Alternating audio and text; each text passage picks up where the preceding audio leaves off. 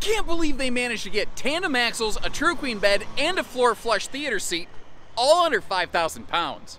And pardon me, that's actually a tri-fold hide-a-bed right there with that cool lagoon table. You see how the TV pivots around? You got that cool little elevated dining bar, so you have a couple different places to sit. And that's some serious storage below, above, and behind that bed. And that's a true queen bed. There's also really good kitchen storage in here and a ton of counter space. Plus that stovetop backsplash can detach to defend yourself from gas station murder hobos what come and get you in the middle of the night. If the RVs are rocking, it's not always just the wind. Anyway, there's also a central vacuum down there below those kitchen drawers, and this table right here, you can take it off, but it can flip-flop around and do just about anything. It might actually serve as a cool little laptop spot for some folks.